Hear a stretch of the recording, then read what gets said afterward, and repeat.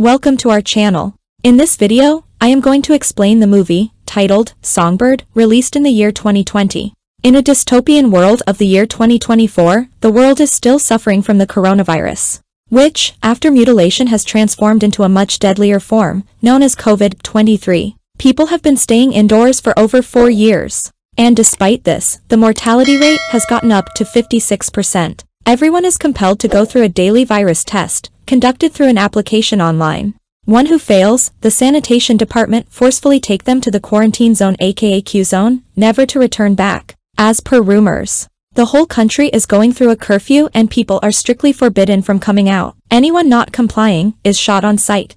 Then, the scene shifts to a delivery boy named Nico, who is driving around on a bicycle, delivering packages. Wearing a yellow wristband, he can roam freely. The wristband denotes that he is immune to the virus, though he can still transfer it to others. Nico is working for a man named Lester, running a courier company, serving wealthy people. Then, we are introduced to a wealthy woman, Piper Griffin, living in a lavish house with her husband, William, and daughter, Emma. Like all the other kids affected by the lockdown, Emma is always alone. Thus, she desires to have a friend. But Piper refuses her request, stating that it is not safe for her, as she is suffering from an autoimmune disorder. Afterwards, both the mother and daughter take the virus test and pass it. In the meantime, Nico arrives at their door for some delivery. He passes the packages through a UV sanitation machine and in turn Piper gives him a generous tip. Then, Nico returns home and talks to his girlfriend, Sarah, who lives with her grandmother, Lita, in her apartment.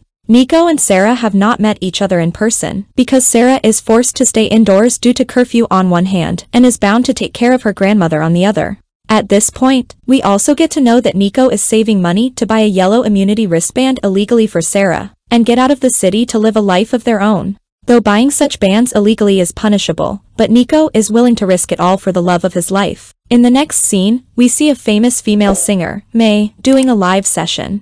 While she is taking song requests from her fans, a disabled war veteran, Michael Dozer, who also happens to work for Lester as a drone operator, tips her $100 and messages her mentioning that her songs helped him during his time in the war. Touched, May sings some motivational song for him. After the session, May calls Dozer and inquiries about his war experiences. Dozer explains everything in detail, and before the conversation ends, the two develop a special bond between them. Elsewhere, Nico visits Sarah's apartment to deliver her a packet of pencils as she enjoys to sketch. He also gives her a letter, containing a funny poem for her. The same night, while Sarah and Nico are video chatting, Lita approaches Sarah to inform her that she is not feeling well. Naturally, Sarah becomes scared. Nico assures her that he will be arriving there soon. In the meanwhile, sanitation department knocks at her door. Outside, the head of the sanitation department, Harland, finds a man who has escaped from the Q zone and stabs him to death. As Sarah prepares for the worst, Harland approaches his staff outside the door, telling them that they have come to the wrong house. Thereafter, they approach a nearby apartment and forcefully drag a patient out to the Q zone. Meanwhile, Nico takes out his motorbike and rushes to Sarah's apartment. While there, he consoles Sarah and assures her that everything will be fine. However, she requests him to go back, as if they are caught, they might get into trouble. But Nico insists on staying outside the door. She finally agrees, and the two spend the whole night talking about their special moments they plan for the future. Elsewhere, Piper's husband, William, is preparing to leave the house, late at night. But to his surprise, as he approaches the door, his wife confronts him, asking him where he is going. William says that he has a meeting. Though skeptical, Piper lets him leave, telling him to burn his clothes outside the house. On his return, in the next scene, William arrives at May's residence, and the two have some fun together. Then, William returns to his home and is urged by his wife, burns his clothes before entering the house. The next morning, while Nico is still sleeping at her doorstep, Sarah goes to Lita for their regular virus checkup. Sarah comes out clean, free of virus. But sadly, on Lita's scan, the application detects virus and suggests Lita be taken to the Q zone. As Nico gets to know, he tries to persuade Sarah to escape with him. However, Sarah refuses, telling him that she cannot leave Lita in this condition and asks him to go. She also tells him that this might be their last meeting, as the sanitation forces can arrive anytime. Hearing all this, Nico gets devastated, but doesn't give up. Before leaving, he tells Sarah that, anyhow, he will get immunity passes for them. Afterwards, Nico calls Lester and asks him if he can provide 2 immunity passes for Sarah and her grandmother. Lester tells him that he does not have any passes, however, he knows someone who can arrange. Lester tells Nico about the Griffin family, that they are the immunity pass dealers in the city. In the next scene, Nico arrives at Griffin residence and asks William about the passes. The Griffins get shocked, as they wonder how an ordinary person knows about their secret. They tell Nico that they don't deal in such illicit things, but the latter keeps insisting. Eventually, Piper tells him that she has run out of the bands, but she knows someone having plenty. She gives him an address, telling him to reach there. In the next scene, Nico arrives at the given address to meet the dealer. While roaming around in the abandoned building, he is greeted by Harland, disguised as an immunity wristband contractor. In their conversation, he tries to extract information about the girl for whom Nico wants the immunity wristband. On Harland's continuous insistence for the girl's personal information, Nico gets suspicious, thus, he refuses to provide more information. On this, enraged Harland stabs Nico with a pocket knife, but the latter hits him back and manages to escape. On the other side, as Sarah goes to check on Lita, she finds her dead. Devastated, she immediately calls Nico and tells him about the situation. Nico hurriedly dresses his wounds, meanwhile, suggesting Sarah to hide somewhere when the sanitation crew arrive to take Lita's body. Elsewhere, May is seen telling Dozer everything about Griffin, including his illegal immunity band business. She also tells him that Griffin is using her to fulfill his desires and that she can no longer tolerate him. Dozer suggests her to be bold enough to confront Griffin rather than being suppressed by him. Meanwhile, May gets a message from William that he wants to meet her again at night, but May declines his request, telling him that everything between them was over. On this, William becomes mad, and he immediately calls May. He berates her for being an immoral woman. May counters him by blackmailing that if he doesn't stop calling her, she will spill the beans about his illicit business, and hangs up, leaving William stressed and worried. Adding to his woes, Piper heard the entire conversation between the duo. Thus, as William comes out of the room, she confronts him, pointing a gun at him, and tells him that she already knew about his affair. To keep their daughter safe, Piper kicks him out of the house. Soon as William leaves, Piper calls May and warns her about William coming at her place to attack her. Frightened, May instantly calls Dozer and asks him if she can come over to his place and stay. Dozer promptly agrees to help her and asks her to come to his house. In the meantime, sanitation department at Sarah's apartment.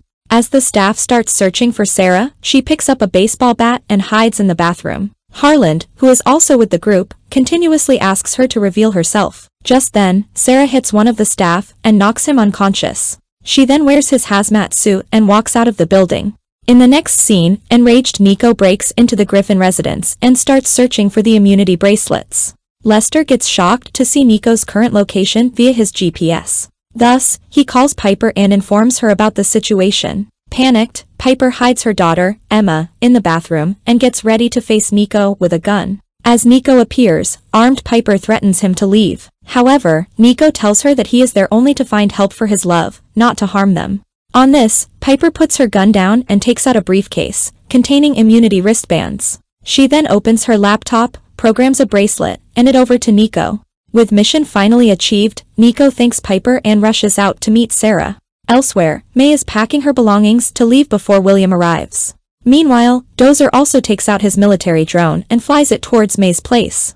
After putting her belongings inside her car, as May tries to start it, it fails to start. In the meantime, William arrives and threatens her to get out of the car, but she does not comply. Thus, he breaks the car door and grabs her by her neck. But fortunately, Dozer manages to locate them in time and shoots William dead with the drone and saves May, thanks to Dozer's sharpshooting experience. Elsewhere, Sarah, who tried to escape in the hazmat suit, is captured by Harland and his team. Although she has no symptoms of the virus, they force her to the Q zone. A while later, Nico arrives at Sarah's apartment, but surprisingly, instead of Sarah, he is confronted by Harland. Waiting for his arrival, Harland tries to attack Nico again with his same pocket knife, but this time, mindful Nico picks up Sarah's sketch pencil and stabs him in his neck.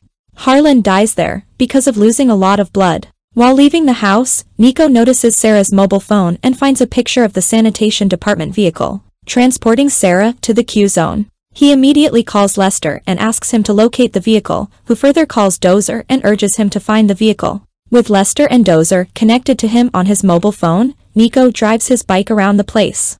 A while later, Dozer spots the sanitation vehicle and immediately informs Nico about its location. Desperate, Nico speeds up to the place and manages to arrive there before Sarah is taken inside the Q zone. Though, the police try to stop Nico, but somehow he manages to reach near Sarah and covertly hand her the immunity bracelet.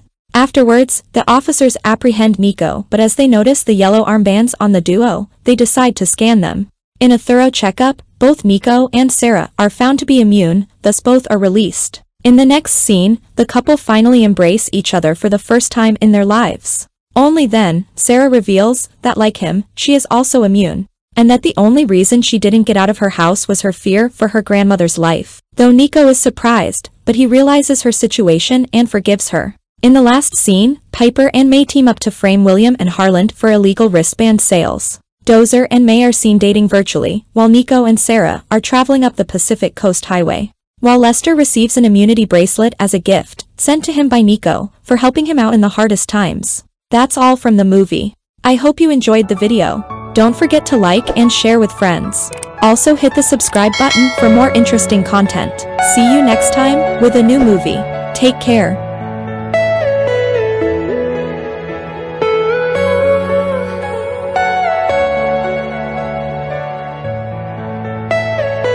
Are you all my personal